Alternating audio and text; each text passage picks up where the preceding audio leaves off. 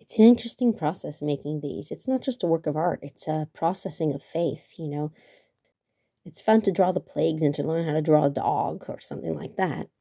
But to realize how intricate this story was, and you can't make up a story of so many myriads of people being freed from slavery. Like, it's just got to be true, this stuff. Not just an aloof God who made forces of nature, but he can control those and manipulate the forces and the people and the whole setting even afterwards. It's incredible.